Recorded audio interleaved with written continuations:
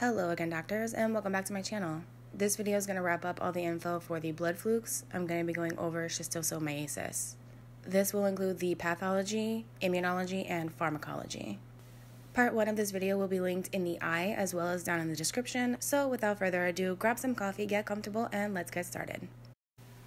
For the pathology of schistosomiasis, we're going to follow the same time order as their life cycle in humans. So starting at their route of entry, which is direct penetration of skin, the blood flukes can cause what's called swimmer's itch, which occurs hours to days post-exposure to contaminated fresh water. It's raised pruritic blisters at the site of cercaria penetration. Now, this usually self-resolves and can actually go unnoticed by the patient. As we've gone over, after entry, they migrate to the portal system to mature, which takes 4 to 6 weeks as they become male or female and pair. So in terms of clinical presentation, the patients are initially asymptomatic until those paired adults migrate to the veins of the GIT or bladder to lay eggs. That's when symptoms typically present. And there are really 2 categories of syndromes for schistosomiasis, acute and chronic. And it's based on time of onset of symptoms post-egg laying. And we're not talking an egg or dozens of eggs. We're talking upwards of 1,000 eggs per day per worm pair. And these eggs are being released within the lumen of veins, which of course contain flowing blood. So the eggs can actually get swept into the bloodstream, gaining access to systemic circulation. When this initially occurs, it can cause a systemic serum sickness-like reaction, and this is acute schistosomiasis. It occurs hours to days post-onset of egg laying. Acute schistosomiasis is also called Katayama or snail fever, or bilharzia, and it's basically an immune response to foreign antigens in the blood. In this case, the eggs being laid in the veins of the GIT or bladder, some of which embolize and circulate. True serum sickness is a type 3 hypersensitivity reaction, which is when our circulating antibodies, namely IgM and IgG, bind to the surface of antigens that are soluble in blood. This causes immune complex formation, which in excess, when not properly cleared by macrophages, deposit in small blood vessels, joints, and the glomeruli of the kidney. In turn, this causes inflammation at the sites of deposition. Now, the actual pathogenesis of Katayama is unknown, but it's thought to be similar to serum sickness, and you get this nonspecific set of symptoms. The first of which, fever, myalgia, malaise, are just pro-inflammatory. It tells you there's probably an active immune process happening. Next is shortness of breath and dry cough, and here's our involvement of the fourth system, the lung. And that's due to the deposition of immune complexes in the microvasculature of the alveoli, and presents with transient infiltrates on X-ray due to the inflammation caused by the deposits. Most of the flukes can cause hepatomegaly because they either mature or colonize it, and you'll see in my example question at the end how this symptom helps narrow down to a schistosome. The other symptoms that point to them is the frank blood in either urine or stool. Now, Katayama can be treated if it's caught, but it does self-resolve. So if left untreated, patients are at risk of developing chronic schistosomiasis, taking months to years post-infection to become symptomatic. And the effects of chronic schistosomiasis can be split up into 2 categories, local and systemic. And we're going to start off with the local effects, and the immune response there, meaning in the bladder or the GIT, is granulomatous. And this has to do with those eggs that are being laid. They're being deposited in the lumen of the veins of the GIT or bladder. How do they get from the lumen of veins, a closed circuit, out of the body? Well, they need to traverse tissue in order to do this. The blood flukes have a couple ways of doing this. The ones that have spines use them to cut their way through. And all of them also release proteolytic enzymes to help digest tissue. This allows them to cut their way through the muscular walls of the GIT or bladder to make their way into the lumen and out of the body.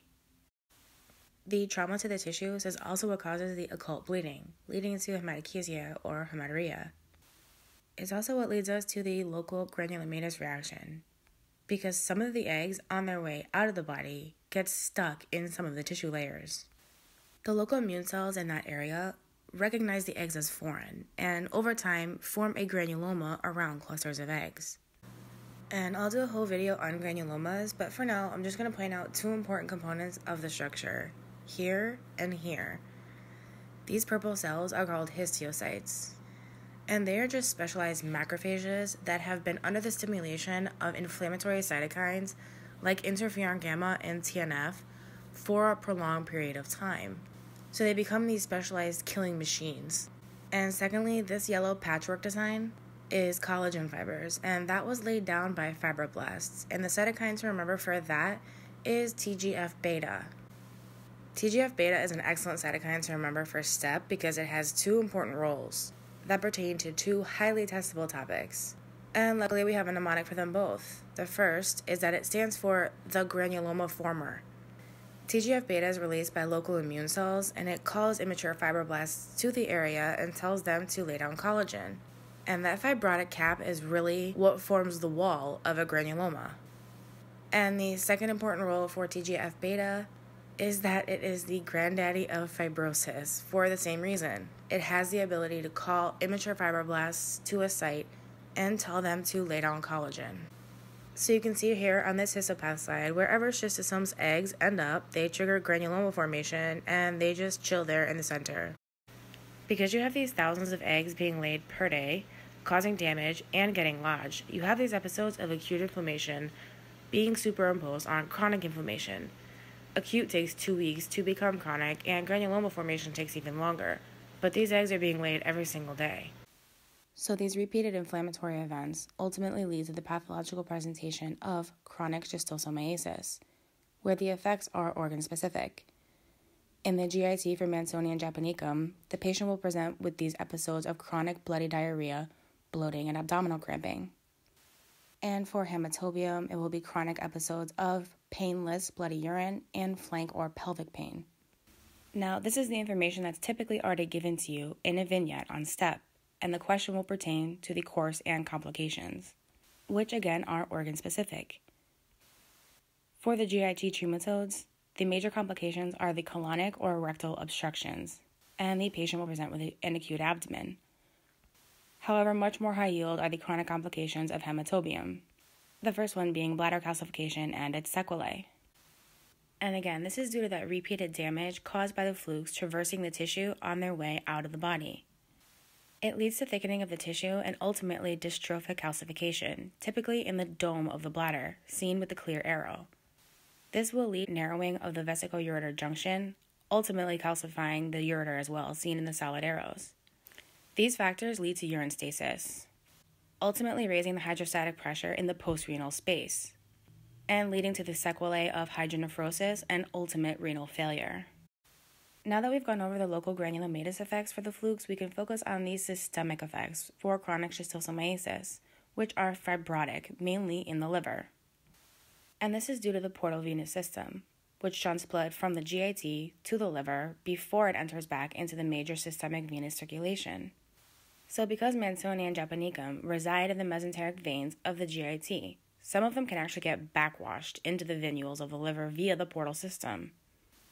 And this causes a reaction which is referred to as hepatic pipestem fibrosis. This is how it will look on gross image, with the whitened areas around the venules being your areas of fibrosis. Now, it's also sometimes referred to as periportal fibrosis, because remember, the eggs are in the venules, and they're being deposited in the periportal space, and the fibrotic reaction is occurring around them, giving this appearance which is referred to as pipestem fibrosis. And just another friendly reminder that this fibrotic reaction is due in large part to the release of the cytokine TGF-beta, the granddaddy of fibrosis. Now, all acute episodes in the liver share the same course and complications, being chronic cirrhosis, the major complication of which is portal hypertension. Now that we've gone over both the local and systemic effects of chronic schistosomiasis, we've gone over everything that the species share. And now we are going to focus on the long-term side effects of one fluke in particular, and that is S. hematobium, the bladder fluke. Now, we've gone over the fact that he can cause bladder calcification and its complications of hydronephrosis and renal failure. However, their favorite topic to test on any fluke is the link between schistosoma hematobium and transitional cell carcinoma. So the number one risk factor for any fluke, aka the number one most testable topic for any fluke, is that S. hematobium in the chronic state markedly increases the patient's risk for developing urothelial carcinoma. Bladder cancer is one of those obscure topics they love to test on because it only has a few known causes. 80% of them are environmental or occupational. So people that are exposed to some sort of carcinogen like hairdressers, painters, leather workers, rubber workers are at risk. And the other two known risk factors are the S's, smoking and Schistosoma hematobium. So environmental factors, cigarette smoking, and schistosomes. The clinical presentation for urothelioma is a lot like our bladder fluke in that it is painless bloody urine. Painless bloody urine is more commonly bladder cancer than it is renal cancer. The difference here between a fluke infection and urothelioma would be the systemic fatigue, cachexia, anorexia, and conjunctival pallor. Diagnostic gold standard would be cytoscopy with biopsy, where for the squamous cell morphology, you would see keratin pearls invading the bladder wall. And this is the second most common morphology for carcinomas of the bladder. The complications of urothelioma are actually the exact same as the bladder fluke, being hydroureter, hydronephrosis, and ultimately chronic renal failure. The difference here is the risk of metastases. And the most common sites of spread, according to NCBI, are the lymph nodes, bone, lung, and liver. So in terms of a question on STEP, this information in the box is typically what's already given to you in a vignette, the clinical presentation, and the findings from the investigation. So the question will either be about a risk factor, smoking, or in our case, schistosomes, or the question will be about a complication or spread of the cancer. And now on to the pharmacology. The one and only drug we need to know for the blood flukes is praziquantel. And the nice thing about it is that the mechanism is actually unknown, so we don't need to worry about it. What they do know is that it's metabolized through CYP3A4, so you can't give it in conjunction with any known CYP3A4 inhibitors like azoles and phenytoin. The major uses of praziquantel are for flatworms. In fact, the only fluke it won't work on is the fasciolas. It can also be used for cystodal infections, so tapeworms, including neurocystisarcosis with Tinea solium and hiatal disease with Echinococcus granulosis and multilocularis. And that is it for the discussion portion of this video. Next up is a UWorld style MCQ. If you don't want to stick around for that, make sure you give this video a huge thumbs up before you leave.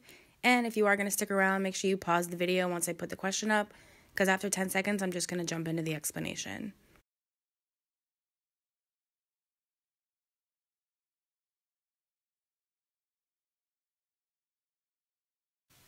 Okay, so the first symptom that should stand out in the first few lines is that bloody urine, because it states that he's otherwise healthy, and the next few lines are all of the negative symptoms. The other major clue is that mildly elevated renal values, and the most obvious, the urine microscopy, where they found the egg of Schistosoma hematobium, making the answer D, transitional cell carcinoma. Now this was obvious because this video is on the blood flukes, however, now I'm going to take you through this question and show you how the rest of the answer options can be ruled out, even if you're not given microscopy of the egg. Option A is a great distractor because the flukes do mature in the liver and they can cause that hepatic pipe stem fibrosis. However, they are not associated with hepatocellular carcinoma. The major association there is with hepatitis B and C, which we can rule out because this guy has no history of drug abuse or clinical history of transfusion. He's also a reporter, not a farmer, and he has no known contact with peanuts and crops, which would be a risk factor for aflatoxin, which is produced by the fungal species Aspergillus flavus. Option B is another great distractor because although the bladder fluke can cause hydronephrosis and chronic renal failure, it's not associated with renal cell carcinoma, which actually has no known infectious causes. The major associations to know for RCC are genetic and environmental, and the number one being von Hippel-Lindau disease.